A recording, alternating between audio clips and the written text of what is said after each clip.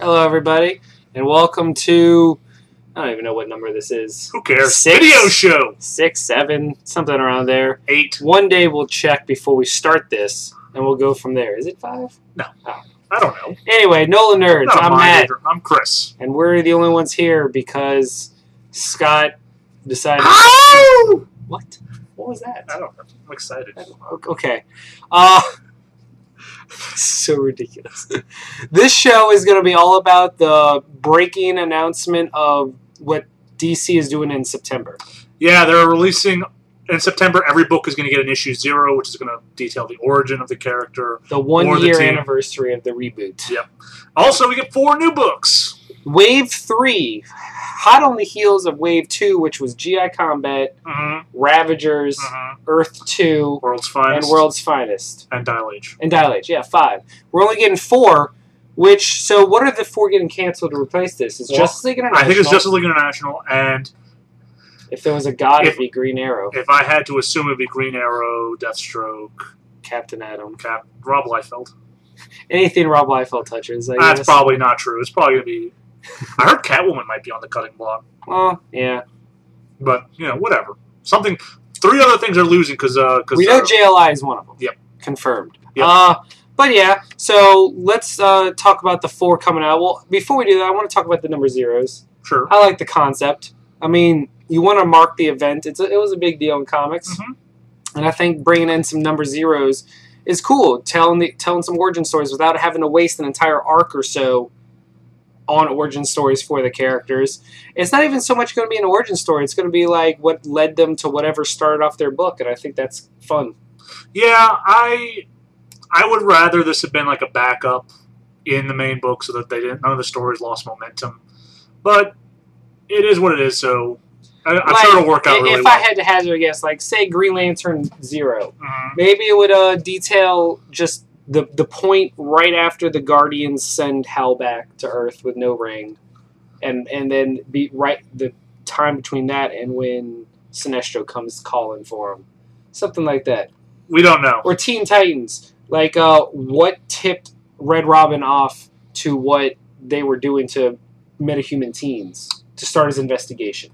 Who knows? We can hope. I mean, something along those lines. And what's really cool, though, is every cover is a black and white, like, grayed-out version, a washed-out version of their number 1 cover with the number 0 versions, the younger versions of the characters bursting through it.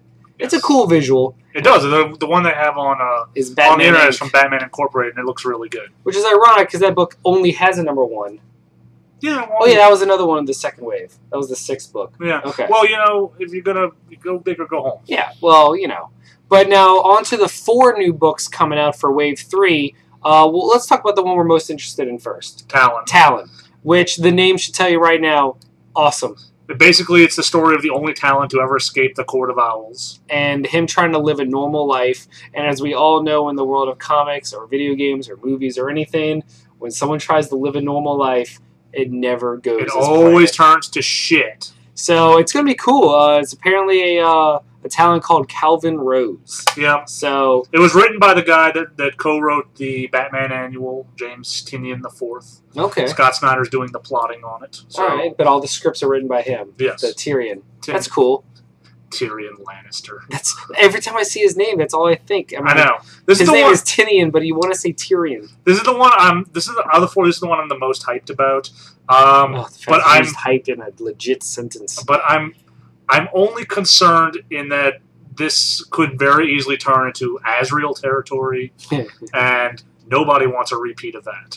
But I'm optimistic because I think if Scott Snyder's driving the overall plot, exactly. Even if he's just tangentially involved, you know, it's going to be solid. Exactly. The second book is the one I care the least about. Agreed. But you know, I've been burned before, not caring about a book without at least giving it a shot. So you know we're going to read it to at least let you know about it. It's called Sword of Sorcery, and it's essentially the Amethyst Princess of Gemworld book. Yeah. Who I only know from Crisis on Infinite Earths from the 80s. I only know her because she's getting a showcase later this year. Is she? Yeah, You're gonna buy it, aren't you? Nope, I keep track of all the showcases. Fair enough. You love your showcases. You know there's a Rip Hunter Time Hunters showcase? I kind of want to get that because I loved him in Booster Gold. It's not the same. I know. It'll be like the Sea Devils, who are also getting a showcase. They don't deserve a showcase. Cave Carlson and the Cave people. I hate you. I know. That one's being written by Christy Marks. And Aaron Leprestri, who is doing Justice League International. Well, it's nice that they kept him on for work. Yeah. Christy, it sounds like we're going to get a new female writer. Diversity. Hey, I mean, they need it. Yeah, I mean, whatever. It's a Princess of Gem World. I don't know anything about it. I kind of don't even care from this It's setup. a non-entity.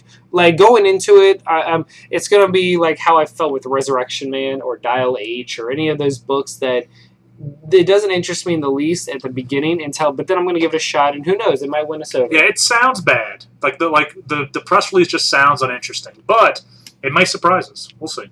It also has a backup story. She's being hunted by her murderous aunt. It's a backup. It has this backup story by Tony Bedard and Jesus Saiz, and it's going to be Grendel and Beowulf in a post-apocalypse. Sure, why not? Sounds badass. I like Tony Bedard. We do. Good peeps. We do. The third one is this one I'm second most interested in because it's spinning right out of the end of Arc 1 of Justice League and the New 52 Free Comic Book Day book. It's going to follow Phantom Stranger, which means I feel we're also going to get tie-ins with The Question and Pandora as well. It is also written by Dan DiDio, and which I think you would want to give him a shot because he wrote OMAC. Yeah, I mean, it's going to be intriguing, and I'm going to at least check out the first issue or so. I love Phantom Stranger. We'll see. You do. We'll see. I understand you're reticent because of money, but you're going to give it a shot because you like Phantom Stranger. And Danny DiDio actually showed he could actually write something with OMAC, so maybe he'll surprise us again. You know, I'm not going to lie, though. He actually had another good one when he wrote that one shot for Blackest Night where it was like the... Jonah Hex. Yeah. That was a good one, too. And I had no idea about anything. But he also did Batman and the Outsiders when it came limping to the end. Did it? Yeah, whatever. Yeah, he had to get back into the groove of things, I guess. What are you doing? Moving in closer. Why? No one wants to see that. Stop it. Stop it. I will stab you. I don't want you to.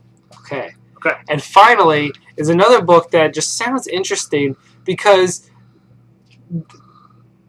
in the sense that this is it's set in the early days like Arc 1 of Justice League or Action Comics. So you know that in current day, something happened to cause this book to no longer exist concept-wise. In the 5 years of the Justice League. It's called Team 7, and it's what the human response was to Superman emerging and announcing himself to the world.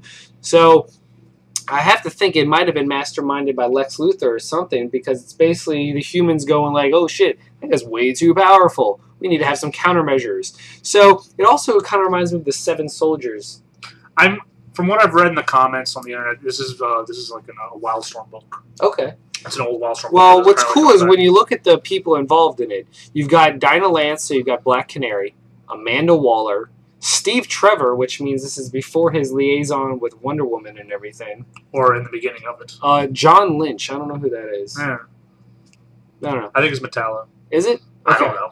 Alex Fairchild. Who it's John Corbett. Excuse me. Alex Fairchild, who we now know is from Ravagers, and she was part of Nowhere, but she was a covert agent going undercover as a double agent. I thought that was Caitlin Fairchild. Is it? Yeah. Damn. I don't know. I'm trying to look it up right now. John Lynch is pulling up nothing on... He's pulling up a football player. So I'm assuming... he was a linebacker for the people. I'm assuming he might be a new character. Cole Cash is Grifter. Is it? Yeah. Okay. And Slade Wilson, of course. Is Deathstroke, which that makes me really happy because maybe we can get some good things. All right, Alex Fairchild, from comic books, former member of Team 7 and father of the Gen 13 members Fairchild and Freefall. Yep. He manifests strong psionic abilities. Yep. So there we go, that guy. It is a Wildstorm book. Cool. I'm fine with it. I like the concept. 7 badasses trying to plot against Superman in case he goes rogue. Yeah. It's basically what Lex Luthor does all the time. Yeah. I'm going to give this a shot, but I don't know. So basically, the only one you're guaranteed to buy right out is Talon. Yes. But you're going to read the rest. Yes. And of the other two, Phantom Stranger heads out over the Team 7 because Sword of Sorcery doesn't even get a vote. Nope. Mine are Talon is a definite. Phantom Stranger is, for me, probably going to be a definite because I'm intrigued. Ever since Free Comic Book Day, I love what they're doing with that. Team 7 concept alone, it warrants a look. And Sword of Sorcery is going to be read by us only because we have a duty to you to let you know how they are. And that is what we do for you guys. But it is. That is basically our breakdown of the announcement by DC about Wave 3 books and their number 0 1-year anniversary smorgasbord of stuff. Whatever, shut up. Anyway. I didn't even say a word. You said it with your eyes. No. Stab your chest. Get away from me, you psycho. Stop it. Stop it. End the show. I don't want to. I'm mad. We'll talk about our social media. Why do you hate our social media? All right. This is your idea. Normally we never have time. Well, now we're talking. Okay. Now we've got a luxurious 4 minutes to talk about. We do. Go to Twitter. Follow us on Twitter at NolaNerdPodcast. Like us on the Facebook at NolaNerdPodcast. It's not the Facebook. It is the now Facebook. I know why Kevin hates you. Whatever. Anyway, go to our YouTube channel. You're on the YouTube channel. This is the YouTube channel. Email us, NolaNerdPodcast@gmail.com. Any of your questions or comments that you email us will be read live on our next audio show, which is either on NolaNerdPodcast.libsyn.com, or you can just go Google Nola Nerd Podcast. We're also free on iTunes, so feel free to rate and subscribe to us because we are awesome and we want you to tell us how you like us. Or don't like us. What are you doing? Stop it. Showing Mason to the world. I hate you. No one wants to see Mason. I know. Mason doesn't even want to be heard on his own video game podcast he does with us. Stop it. Hi, Mason. God, I hate Creepy. you. Why do you ruin things? I know. All right, I'm Matt. I'm Chris. And we're nerds, and we will see you shortly with our E3 breakdowns.